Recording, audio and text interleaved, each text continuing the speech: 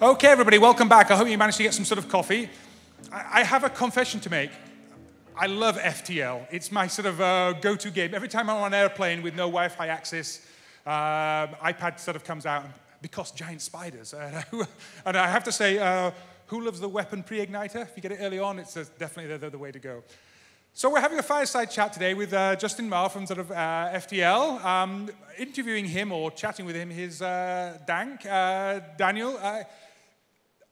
Daniel and his colleagues, I don't think there are any nicer guys in the indie games developer, or everybody from sort of Spryfox I've ever met are the world's sort of greatest and nicest sort of people. So you're in for a real sort of treat today. A round of applause for sort of two legends of the indie game industry. Thank you. Is this on? Testing. Testing, testing. Can you hear us? Can we turn on the mics on the stage, please? Hello. Hello. Hello. 1, 2, 3. 1, 2, 3, 4, 5, 6, 7, 8, 9, 10. 11, 12. 12. All right. I'm going to assume you can hear us. So, I'm Daniel Cook. Tell us about yourself. We're going to sort of have a chat, and we're going to go back and forth. And theoretically, we're going to talk game design, but it may turn into something else. But let's just start us off. What are you excited about? What have you done? Yeah, so I'm Justin Ma. I'm half of the official team at Subset Games, although we rely on a lot more people than that to make our games. The only game we've published so far is Faster Than Light, of course, although we're currently working on Into the Breach, which we're quite far along on as we've been working 3 long years on it, but it's still a bit of a ways to go, but it's going well.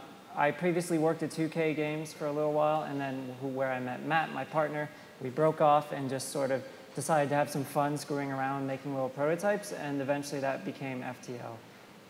So I feel like a lot of the core design of FTL came from the fact that it was just 2 guys screwing around, not expecting to actually release a game so much as just make something they themselves want to try. Right. So the prototype had room to breathe and be what it needed to be without like deadlines and schedules and people saying like, no, you can't do that. Yes, yeah, that was kind of the whole point also, is to start with, Matt really wanted to work on something where he didn't have to work on other people's code, right? He wanted to have full, complete control over absolutely everything. So that was a big impetus for this.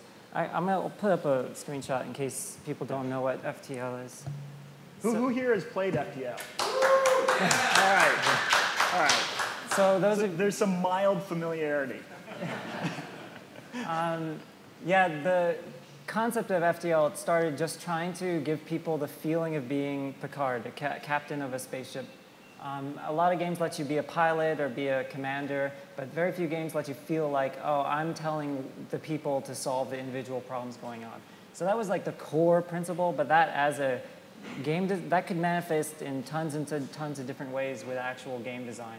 I feel like the 2 elements maybe that really defined what FTL came to be over time were when we decided to focus on like the crew manipulation and like their positioning in the layout of the room, and then also the power distribution. Those 2 things sort of set a chart for what FTL would become.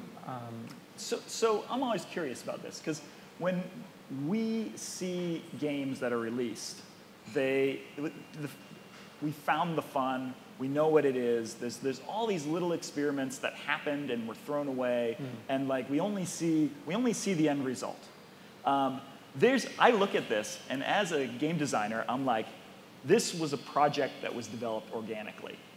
Like there was not like one idea that was your key idea, and then you nailed it on first attempt, and then you shipped it. So tell me some of the origin of some of these pieces on the screen. Like, what were some experiments you tried? What were some that didn't work out? Yeah, that definitely describes the way that we work. I couldn't imagine trying to come up with a game design document and then actually having it be fun when you make it. Everything we make is terrible until we iterate and iterate and iterate. Yeah, one of the earliest things that this game was, there was no fighting, there was no combat. All it was a bunch of asteroids flying at your ship, and you had to move your crew around to put out holes and fire and stuff. And like that was one of the early moments that we were like, okay, that actually just moving crew around in itself is fun. there's a lot of like vestiges from that old design. The fact that every room is broken into individual squares is because there's a lot more minute movement that you can do. We also had like directional shields, like X-Wing versus TIE Fighter, because I love that game. I mean, who doesn't? We also had movement around, like you control the positioning of ships based on the other ships around there. But all of that just felt totally not necessary to what the core experience was, which was just feeling like you're commanding. You don't even have to be. Just give you the feeling as if you are giving high-level decisions and let your imagination fill in all those other gaps. Sure. Is this better? Yeah. Okay. Oh, great. There we go. So you say like being Picard, like that's a wonderful, tight, like vision statement.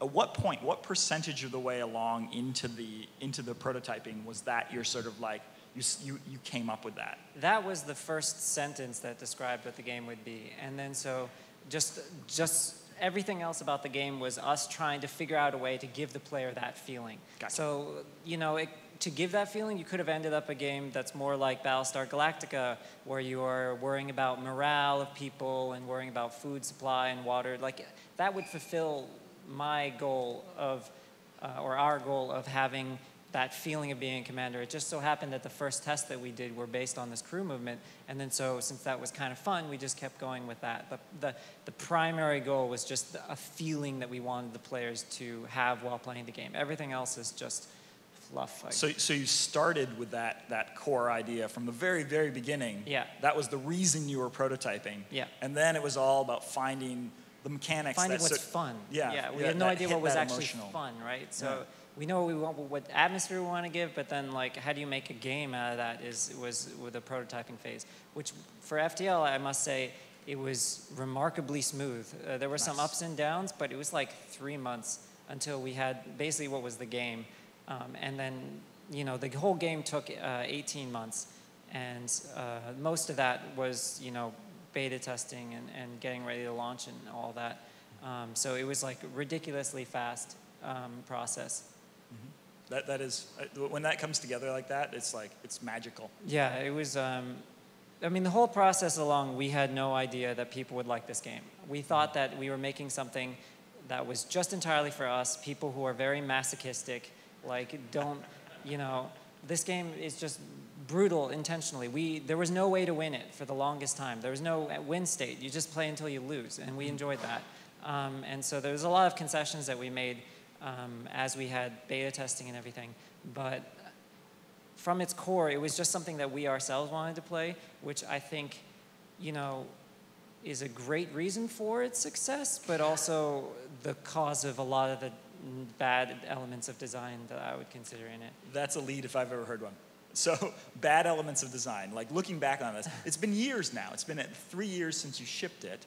You've changed 5 years. 5 years. Yeah, it's been a long time. You've probably changed a lot as a designer. Yeah. In that time, like we'll talk Sure. about your new game in a bit, but like there's elements of your new game that I can look at and I say, wow, everything's a lot more tight. Like there's more elegance. There's like this is a very organic game. Your new game has some of those elements, but it's a lot tighter of a game. Looking back on FTL, what do you look at now and cringe? There were a lot of people, what they talk to first about not liking the game is like the randomness element, and I'll address that, I guess, but to me that doesn't bother me so much. I'm used to playing board games. I'm used to the whole, like, you have a deck of things and you just flip a card and you deal with it, So that doesn't bother me so much. There's ways that we could have addressed the randomness that makes it less scary and less awkward for players. Like if we were more concerned about the end user's experience in terms of that, then we could have improved that randomness element. But like specific things that make me kind of cringe, I really, one of the core ways the game flows out, if you don't know, is the individual systems on the ship can get broken. Your shields can go down, you no longer have shields. Your weapons could go down, you need to fix that before you can fire. the only thing that's persistent is your health bar for the entire ship. Once that is destroyed, the whole ship is just broken. But even if you have one health bar, you can repair back to full capacity, essentially, of effectiveness. And I really don't like that anymore. I would prefer to have some sort of feeling of a long-term permanence during the battle, of a progression towards like a more dangerous state, rather than just this ability to reset and fix within like 15 seconds of battle. I'm not a big fan of that. One of the ways that we tried to build the world of the FTL was to make it frankly, as boring as possible, because we wanted to rely entirely on people's sort of shared collective knowledge about sci-fi, rather than being like, here's our sci-fi, read all this stuff, now that you're up to speed, now you can experience the game. We kind of just wanted to skip all that and just say, use whatever preconceptions you have about sci-fi and then put that into this game, and just to get that out of the way, and like, so that the actual story of the game is the like minute-to-minute experiences of your crew. So we had a lot of events in FTL that were sort of more dramatic and more interesting, and maybe have the most people have the strongest memories about, like cutting the red or blue wire or whatever, or like the guy on the moon who goes crazy, or the giant spiders. But like, and that's all great, but I kind of wish we could have even gone more generic and more abstract and more distant from clear descriptions about the game, and more like not clearly describing events that are happening and leaving it up to players' imagination, or building that directly into the game mechanics, which is what we tried to do with Into the Breach. But so that you could have this replayability thing and have this feeling of exploring the universe without having to read tons and tons of text. Gotcha. This is actually a big challenge with games, especially as the marketplace gets more crowded. There's a term, the megatext. Have you heard of that one? No. So it's this idea that, like say fantasy novels. Fantasy novels all tend to exist in kind of the same universe. You know, there's some elves in one, and there's some dwarves in another, but it's kind of all this shared big universe they live within. And one of the challenges that we have as game developers is when we try to build our own worlds, our audience has this very deep cultural knowledge of a particular megatext. Like, they know what spaceships are supposed to work like. They know what Star Trek is supposed to work like. And if you go too far, if you get too specific, then you're basically preventing people from accessing your world. And at the same time, if you get too generic, then at a certain point they're like, wait, I don't recognize this anymore. I have no frame of reference. I want a character like Riker. He doesn't need to be named Riker, but I want him in there. I want, you know, this type of alien, or, you know, the lizard aliens, and so on and so forth. So I don't know. It's a delicate thing to navigate. I think video games has one benefit compared to other media in that regard, in that we have gameplay and interaction, right? You can have a game with no story, no setting, no nothing. It could be lines, and it could be super fun that you put tons and tons of hours into. So on our side, we're always very heavily gameplay oriented. I love world building and I love storytelling. I cannot do it for the life of me. So we heavily focus on mechanics and mechanics alone. So even if you have like you described, a game that poorly goes way too far into the abstract and undefined, if the game is fun itself, it could still be a great game. So unlike like if this was a book or something, then that just wouldn't work. People wouldn't be engaged. But you don't have to be engaged to enjoy playing Magic the Gathering or whatever. You know, you don't have to care about the lore at all. So I think that's one thing that we can draw off of. There's an idea. So there's two types of stimuli that when you're skinning a game mechanic. There's sort of evocative stimuli, which is like there's something very emotional that happens, like a person dies, and it's like, oh, a person died, and I had a relationship with them. I feel bad about that because I should feel bad about people dying.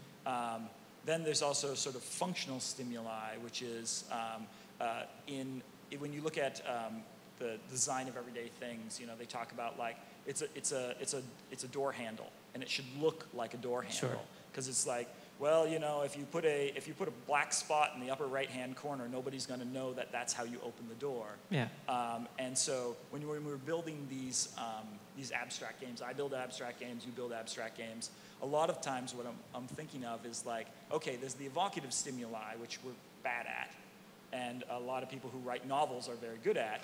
But like, what we really need to focus on, what we really need to nail, is that functional stimuli. What are the affordances? What tells you what you can do and how you can do and what it will do? Yeah, that's a really good point. I think we've, I've never thought about these as like as sort of abstract concepts of design. I probably should, so that I could give talks better and like formulate my concepts of reasonings behind design and talk about them clearly. But I just don't. I don't do that for some reason. But yeah, so I think that's something that we organically realized with FTL and are trying to deal with Into the Breach, where I swear the most time we spent on that game is the UI and the way that you're conveying the information that needs to be given to the player so that they can at least make informed decisions. But you have to do it in such a way that you don't feel like, here's what you do to do this, and then there's no sense of discovery and no sense of ownership over the game mechanics that the players can feel. Like one of the other things I kind of regret with FTL, like there's so many details of mechanics that aren't clearly told to the player. For example, like the crew in that room fighting those 3 guys. In the game, there's a hierarchy of positioning. So like the upper left room is usually the first tile that they go to, and then there's alternating. So for example, something that I would do all the time because I made the game is in a situation like this where one crew is dying, you pause the game, you tell one to move away, the guy in the first spot to move away, the second spot to move away and back, and then the first guy to move back, and they'll just swap positions because you've now set that which person's going to go in the first spot and which person's going to go in the second spot. And there's so many things like this that are just like, if you know the core mechanics of the way the game is set up and designed, you can manipulate and work with them in interesting ways. And we never tell that to the player. Even if they discover that after 60 hours or something, or find it online, it's like so non-helpful to most people, yet it may be influencing my perception of the difficulty of the game, for example. So this is one of the things I think were like flaws in game design. We didn't think that far to the user's point of view in terms of experience and interaction. And so like with Into the Breach, we're trying to like cut out all of that so that absolutely every possible way that the game is interacting is known and visible to the player, even if we don't tell you why, and even if we don't tell you what to do with that, and like there's many ways that you as a player can interact with these things and make your own decisions. At least the way the game works is clear, and it's like a board game. That's the end game goal, is that you could see the rules, and then once you know the rules, if you're that type of gamer, you can think about how to use those rules to your best benefit and that sort of thing. So I want to get into the Breach, but okay. You've mentioned board game a couple times now. There's clear influences of board game DNA in FTL and in your new game. Tell me about that. So Matt and I, my business partner, other half Subset, we first bonded together outside of work playing lots of board games like Battlestar Galactica and Twilight Imperium and sort of heavy strategy big games. There is a couple of core things that we love about board games that you don't see that often in normal games, video games. It's just like complete clarity of rules. You know the exact percentage chance. There's a die roll. There's 6 sides. It's easy. You know exactly how the randomness works, whether it's a deck of cards, whether it's like a programmed AI like in Battlestar Galactica. So all these sort of like basic clear pieces of game design is given to the player and is made aware of the player. So that's something that we utterly adore. One other thing is like small, breaking apart game pieces into like clear chunks. So rather than one game where you have 15,000 hit points and your attack is 1,000 to 12,000 depending on whatever random numbers are. We like games that are like, all right, you have 2 hit points. Like one you could block or you could not. And so like having just totally clear understanding of those pieces is something we really like. I love that. We do the same thing. I think of it in terms of like chunky resources. I use the same terminology. It's like if something could be 1 to 1,000, can you make it 1 to 10? Can you make it 1 to 2? Like, can you make it 0 to 1? And whenever you reduce these things down, reduce it down to the point where you have as much choice as possible with the least number of elements. Yeah, that's a good way to put it. Yeah. Yeah, I think just growing up, like the allure of, strength and dexterity and whatever in a Final Fantasy game, and then like, oh, the numbers are going up. I don't really get why, but that makes me feel good. I feel like that has worn off like a decade ago. That just has no more impact on me. I need to know exactly what's going on so that I can make informed decisions about what I want to do. And so, it's just my bias because that was my progress. I just kind of feel like that is a more like mature way to look at playing a game, is less about total suspension of disbelief and just getting lost, and is more about like strategy and focus and clear decision making. But that's, again, just bias because that's something that I personally like doing. But I assume that lots of people do too, since, I think there's something going on here. Ultimately, we're dealing with human beings, and human beings have sort of limited cognitive capabilities. Board games are the way that they are because you have to keep the whole game in your head. Yeah. It's like, okay, we got 3 or 4 people around a table, and we've got no computers, and you've got to like deal with people's working memory. How much can you actually hold in your head? Not that much. Yeah.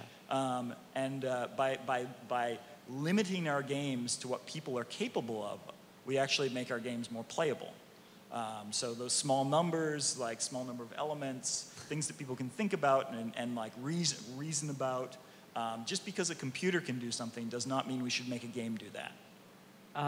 Yeah, and I agree with you, and I hope you're right in terms of making it more playable, because like I could put up Into the Breach screenshot. Let's jump to that. We talk about that a bit, but you may notice you can get. I try and make things as readable as possible, but like there's possible ways that like you may be doing too much, and so I'm curious once I'll get more general people's feedback on whether or not the game is actually readable and playable, because we'll see. so just breaking this down here, what do you got? You've got an 8x8 grid. Are most of them 8x8? Yeah. So it's a tactics strategy game, extremely minimalistic. Setting is giant monsters versus mechs. Every battle is on an 8x8 grid that's with partial random generation within it. And like I was trying to say before, everything is very granular, everything is very clear. So the core concept with this game, like the principle that we were trying to work with, like the captain concept, was just, we watch these movies like Man vs. Steel, we see them destroy the whole city, no one gives a crap. Like, it's just fluff, it's just explosions. And so we wanted to have a game where you feel like you have the ability to protect the whole city and the responsibility to protect the whole city. So in this game, your mechs can die, your pilots can die. All that matters is you keep the city from being destroyed. So that was like the core principle. And then in our way of development, which is a lot of trial and error, this game, it took a lot longer to get to the final game. It took like 2 years of throwing out 6 months of design over and over again. It was very, very painful.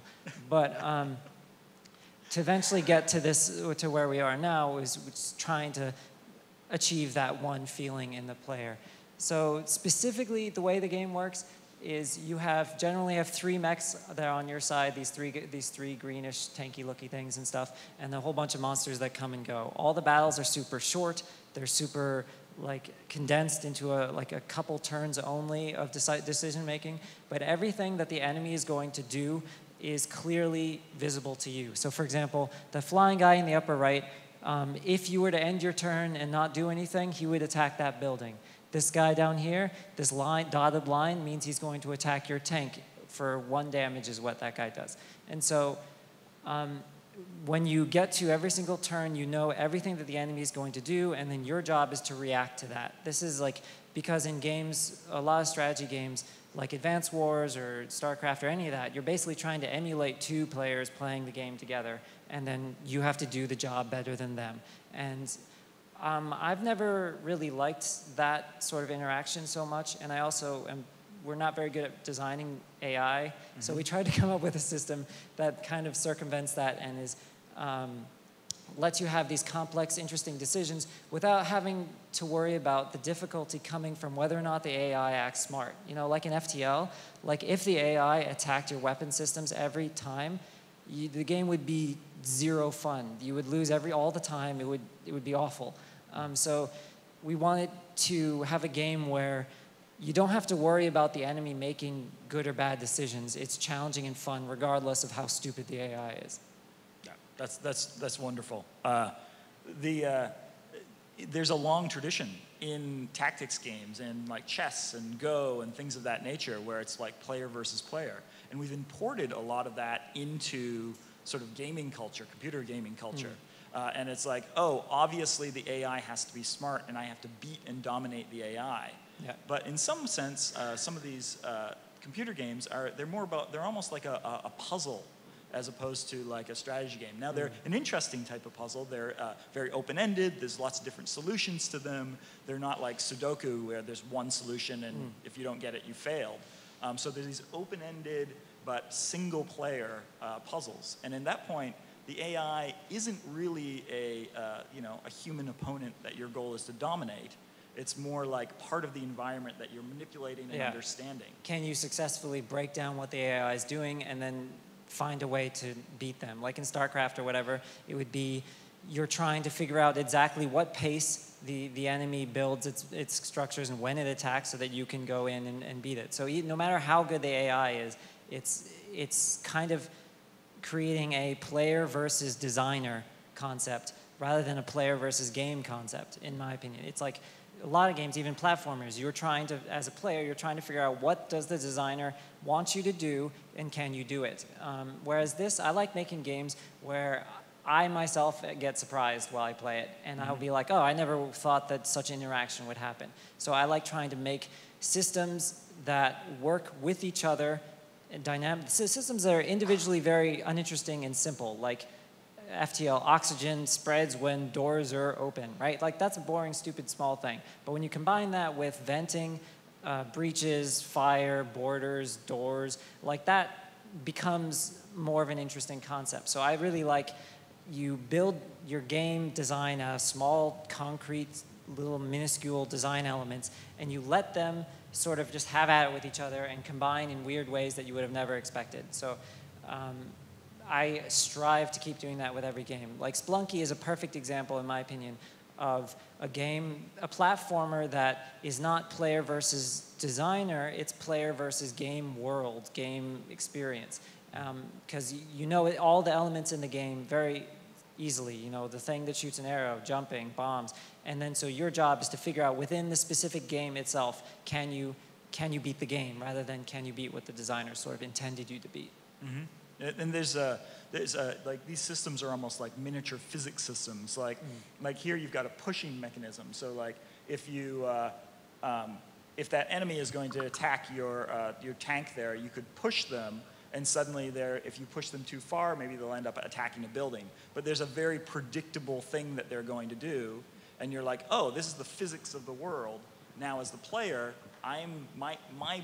what my brilliant thing that I'm bringing to this game is I understand the physics and I can manipulate it in order to get outcomes that I desire, which in my mind is sort of the definition of strategy.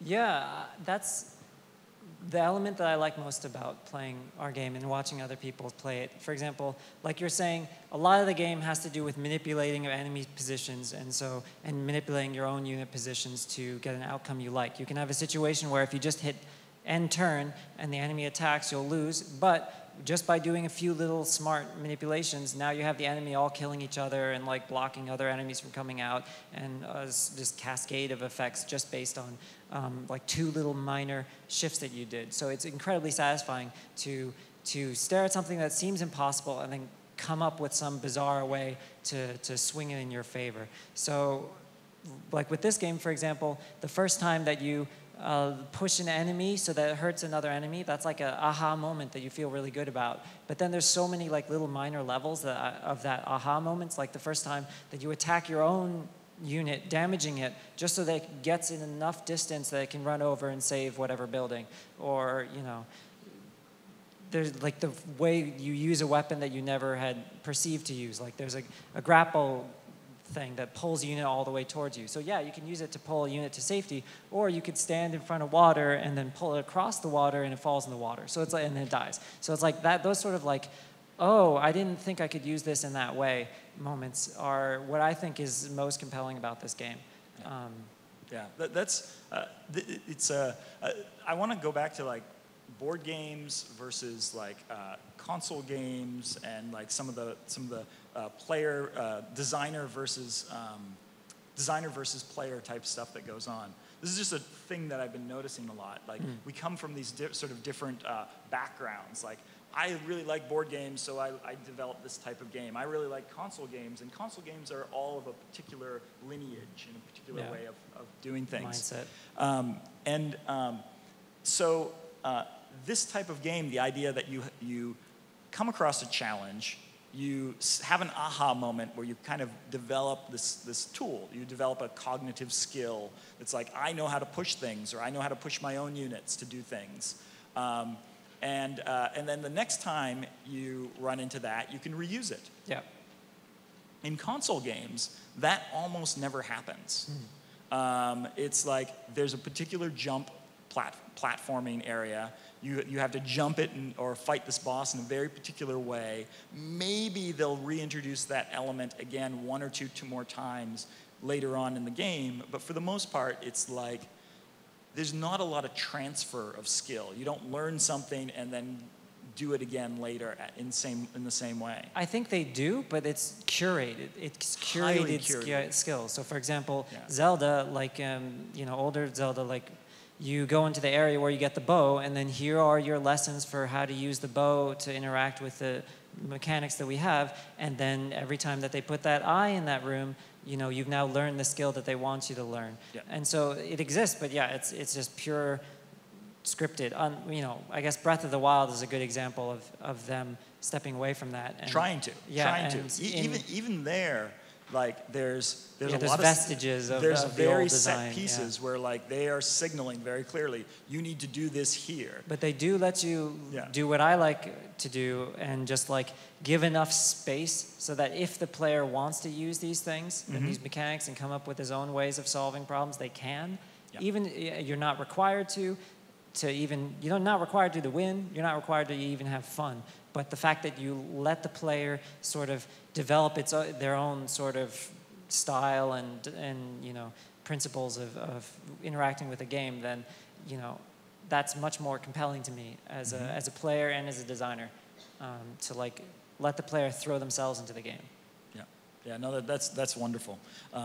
It's started to be such that whenever I see that sort of like heavily authored static content, I think of it as a dead world. I'm like, oh, this is a dead world. This means I'm not allowed to have fun within this. Yeah. My reason for being here is to execute the pattern that the designer has set up for me. And I instantly lose interest in the game. Maybe this is bad that just the two of us are up here talking, because we both strongly agree about this. Like when I play games nowadays, like if I feel like every element of the game is going to be told to me what to do, I just instantly stop caring. Even if I want to see the game world, even if I like the story, I'll just be like, I got other things to do. There's other things I could learn. Right. Yeah. I suspect we're both systemic thinkers. So like that's the tiny 1% of the population. But I didn't. Yeah. It is. I don't know. More games should be for us anyway. Yeah. Or at least we can make them. That's. Yeah. So tell me a little bit more about some of the UI decisions you've made here. Because like I played this briefly this weekend because you sent me a code, and that was like, there's a lot of UI going on here, and it's tight because there's turn-based systems are hard. Like, well, you have some benefits with turn-based systems, right? Yeah. One, you've got time to explain things, which is great. However, they're also very abstract, and abstract things are really hard to tell people about. Yeah. Like, if I throw a ball at you, you'll just catch the ball, and you'll be like, oh, what's the big deal here? If I'm like doing a turn-based system, and I'm like, well, I'm setting a trajectory on this thing, and I have to tell you where it's going, and how it's time like, works. Yeah, how does time work? Yeah. And so what are some of the challenges that you ran into here, and like, how did you solve them? I feel like we, by our self-imposed like principles, we've set a lot of challenges for ourselves. Specifically, we just do not want any nested menus. Like, we're trying to not have any, like, fine if you have one menu, but like, don't rely on going deeper and deeper. Like, that's fine if that's the type of game that you're going for, but we're trying to go for like a very minimalistic, everything's clear from the one screen type of game.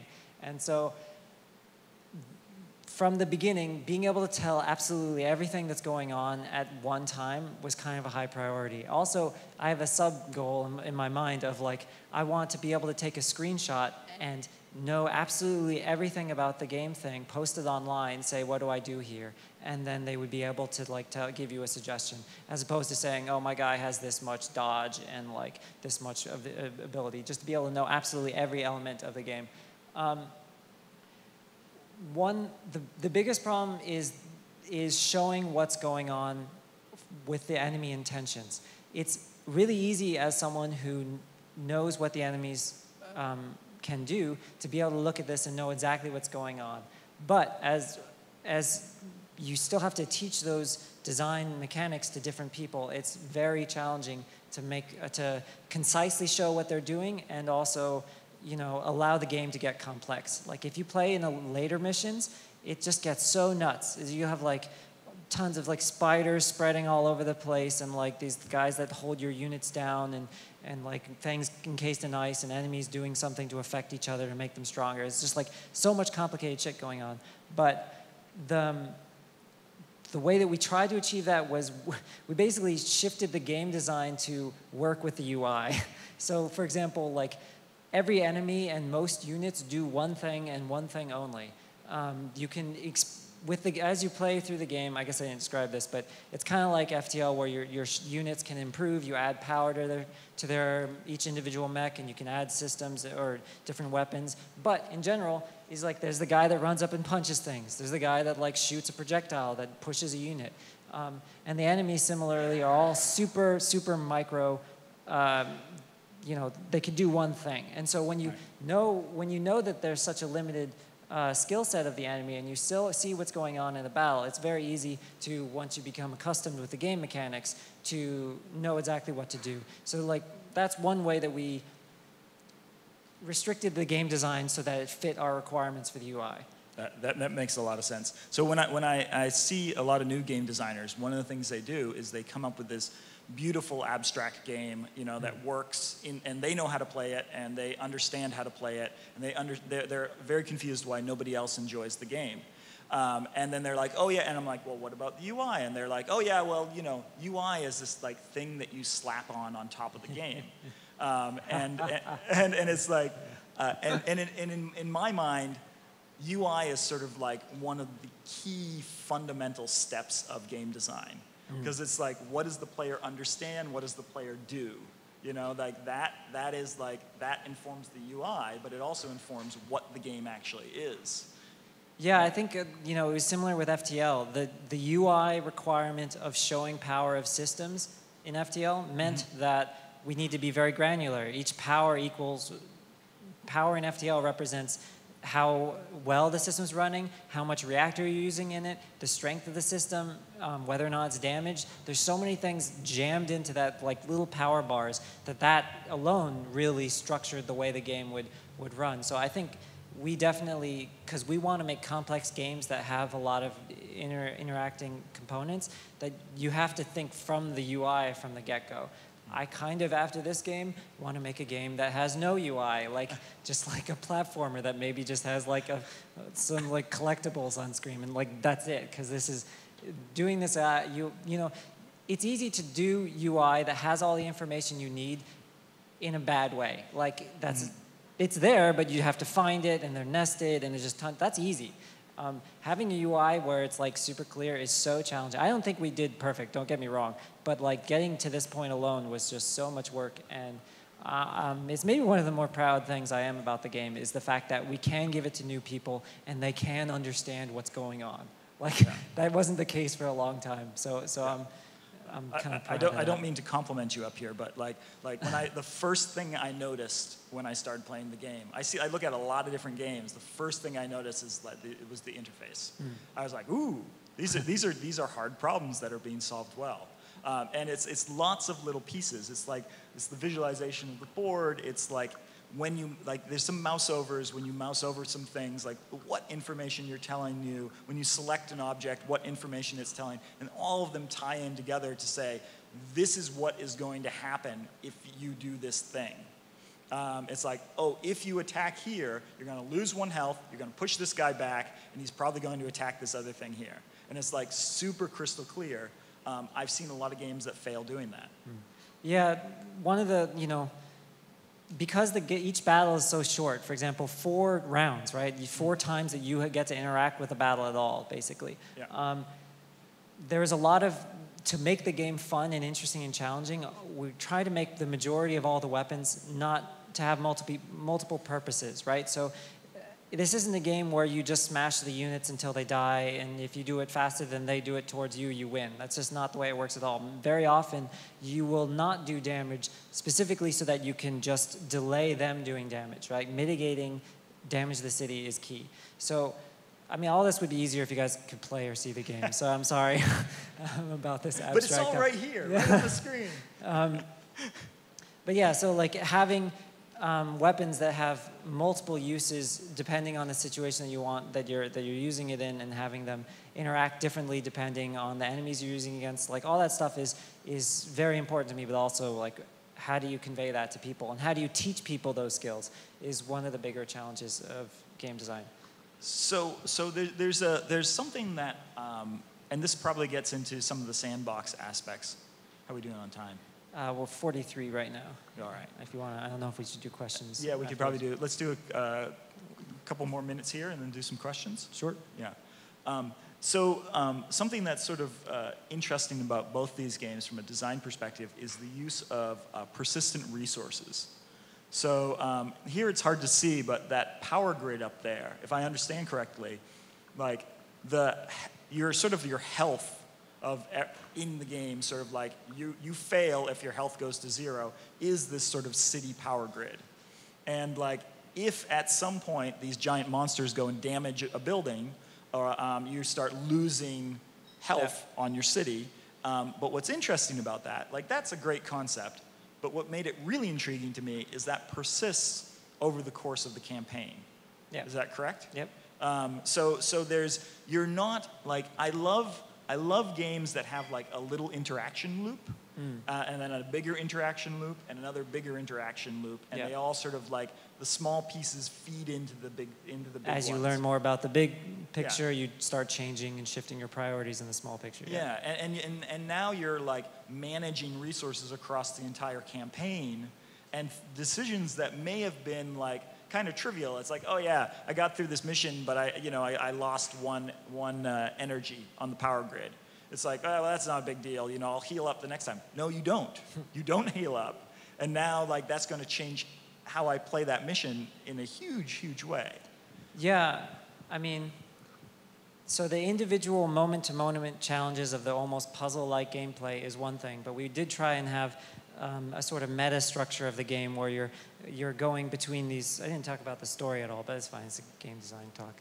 But you're going between these different islands and basically choosing which sort of missions to go within those islands. And so to have some sort of meta persistence of resources is a requirement to allow the player to having shifting priorities. So for example, we really want in the game to not always have the same choice be the best choice in every situation. Like maybe there'll be this pod that appears that you can rescue and it gives you more abilities. But given a specific situation, it may be more important to save the building. It may be way more important to let the building damage. It may be important to attack the building to kill an even stronger enemy. It may be important you may be the best decision to let your mech die and let your most important pilot die so that in the rest of the game you may be sort of gimped a little bit, I guess. But to have the player be put in these situations where your priorities shift depending on the sort of meta system of the game was a high priority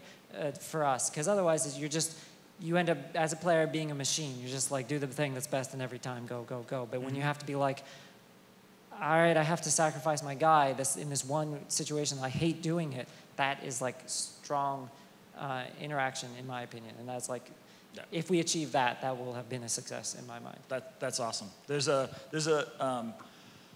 philosophy here. Our games experiences in which we have a nice experience, we have a nice experience, we have a nice experience, that's all authored, or are games these sandboxes and toys where we get to be... games are everything. Games are everything, right? But these are different philosophies of games, and both are valid.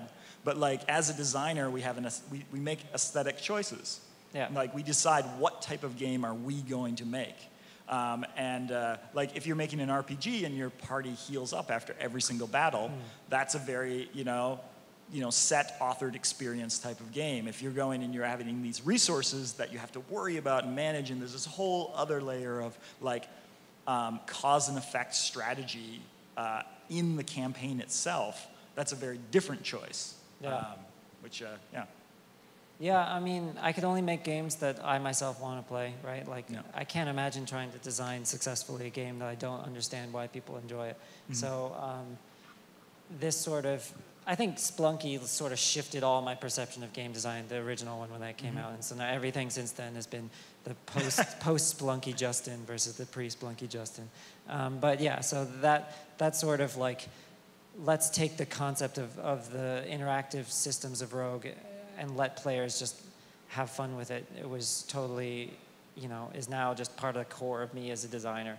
That I maybe I'll get tired of it, but I can't imagine, because the whole point of that is things that you can't imagine, things that you've never predicted interacting, like, Dwarf Fortress, that whole like cat debacle where like just the way that they, if you read about that, like there's so many amazing little minute things that happen in games like Dwarf Fortress that no one would have predicted. That it's just like, that's what I love about games. This example is, he simulated it such that when a cat walks on the floor, it picks up whatever liquids was on the floor, which in a bar happens to be alcohol. But then the cat has dirty paws, so it licks its paws and it gets drunk.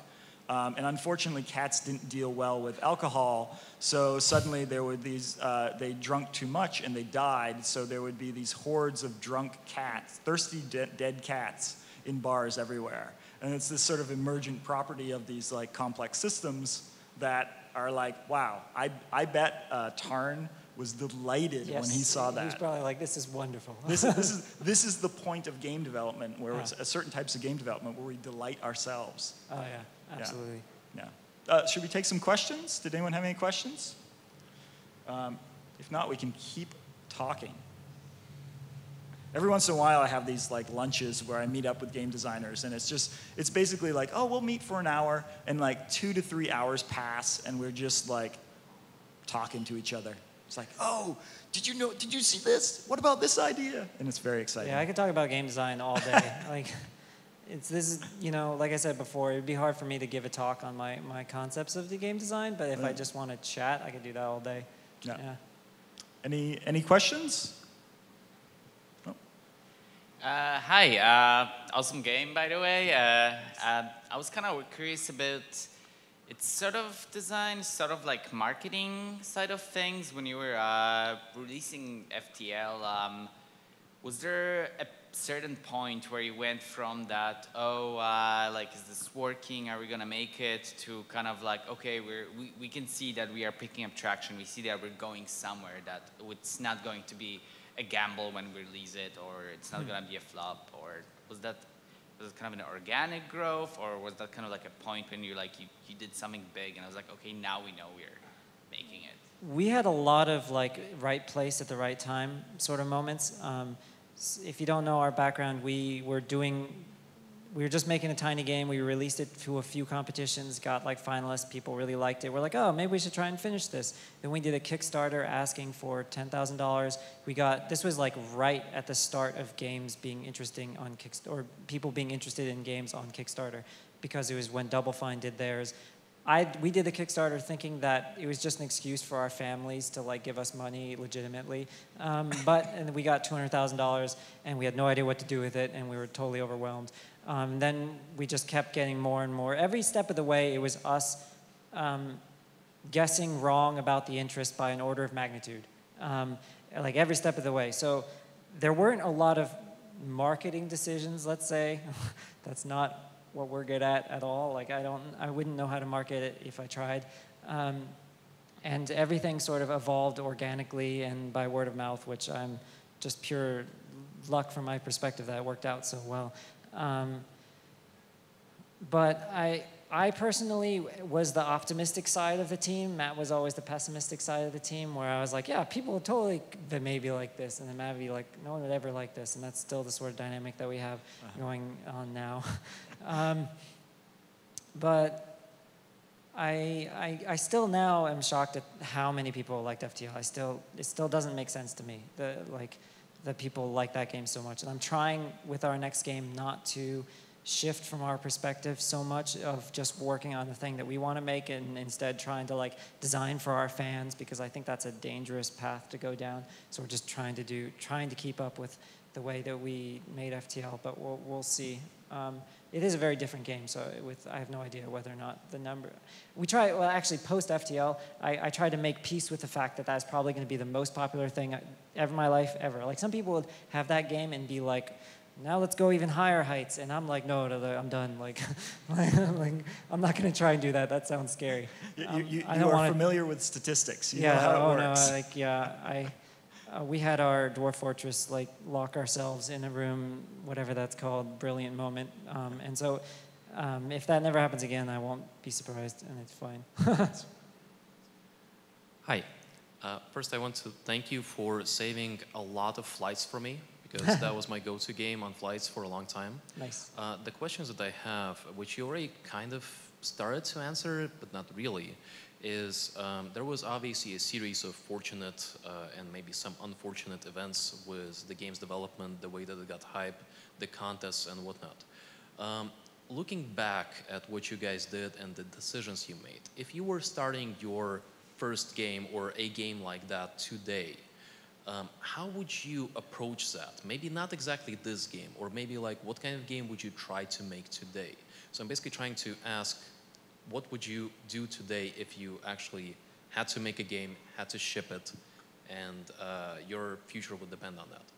Yeah, I feel like the way that we approached this game design was entirely based on the fact that our livelihoods are not reliant on it, right? FTL did well enough that we can spend 2 extra years beyond what we were expecting. And so I think if I were releasing a game now in the market now that is terrifying and crazy for indie games, the highest priority would be that you are risking nothing doing this game. You are not putting your life savings in it. You are either, like what we did with FTL, we put aside a year living in China because I could live off of a year in like $5,000 to $10,000 in China if I'm just eating cheap food, right? So setting it up so that there's no risk to failure would be a high priority for me. In terms of how to approach marketing and getting eyes on a game, I have no idea. Right now, we're basically going to be relying entirely on the fact that FTL was popular, right? It seems, if I can make a guess, it seems right now that the only thing that matters to get eyes on games is streamers. Everything else doesn't matter. I'm sorry, press, but that just seems to be the way it is now. You can talk about a game as much as you want, but if it's not the type of game that people can see other people playing the game first, be via YouTubers or streamers, it's just not going to be able to get traction, because there are going to be those games that people see the streamers play, and everyone has such a limited amount of time to play games now that that is maybe the most important thing, in my opinion. Yeah. Do you have any thoughts? It's it's a hard market right now. I absolutely agree with the like set yourself up so you can fail and it's okay. Like Spry Fox is kind of built on that. Like we were looking back through a slide of like all the games we released and how many failures we've had, and the vast majority of them fail. Like of like 13 different projects, 3 of them have paid for essentially the last 7 years of the company. Games are dangerous in that way. Games are dangerous, but games are a very bad investment of money. If you are an investor or a VC person, you're probably really dumb if you're investing in games. Unless you're investing in like 100 and you're fine if 99 fail. Yeah, but then even if you're investing in 100, there's better places to invest your money. Fair enough, yes. Like there's other industries that are more reliable. So for games, like how do you set it up so that like you can make the game and fail? And there's ways to do that. You can get funding from someone who does have a large portfolio. You can get funding from people who are like developing a new platform. You can like the ability to be a hobbyist developer, I think, is like greatly underrated right now. Like the ability to like, yes, I have a job and it's making me money or some savings because I have a job, and then I do development on the side. You don't need a giant team to make a good game. I feel like a lot of people came out and wanted to go into indie games recently because they see the guys who do super well, like, you know, Super Meat Boy and the breakout successes and the potentials of that, where I feel like in everything, there's a lot of survivorship bias in terms of like, if you copy what I did exactly, A, it wouldn't work because the timing's different, but B, it just could have not worked because, like, who knows? Like, there's no way to tell exactly what sort of cascade of positive things happened that made us succeed. So it's every time you get advice about what to do from people like me, take it with a grain of salt, because what worked for me is not going to work for anyone else. Absolutely. Yeah. Last question. Okay. Last question. Hey, so in both your games, you had a really clear and a really unique direction early on in development. My question is, what sorts of processes or discussions did you have to let you land on these interesting directions as opposed to doing something else? That core sentence about what we wanted the games to be, that was based, both of these games were Matt writing a list of things that he would want to work on. I think I'm a little bit more flexible than Matt, sorry Matt, in terms of like, he wouldn't want to work on the games that I may be most passionate about. So a lot of it is like, okay, he has this core principle, and then I'm going to find a way to make it into a game that I like. You know, like he doesn't like Ogre Battle or Final Fantasy Tactics or Advance Wars or any of those games, and I do. And so I'm going to jam that into that core principle as much as possible. To actually find what was fun out of this sort of high-level concept, I'm not exactly sure the best way to do it. For us, it was you take what the feeling is that you want the player to have, and then you just guess, and you come up with a couple of different ways that you can maybe do that, and you pick the one that is easiest to implement, and you try that, and then you say, okay, this failed, why? And then figure out how to slightly move you towards that general goal. Unfortunately, this style of design also means that we may go down something like this game at first had like a sort of city building mechanic where you're like managing a whole city, and that got all scrapped. So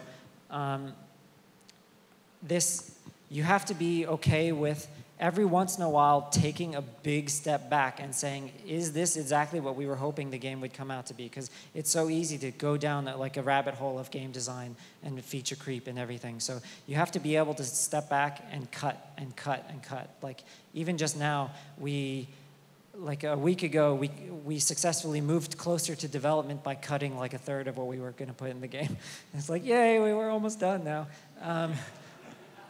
So I think being able to like feel passionate about something, but also being willing to let it go at every stage is a very challenging thing about being a designer, but necessary.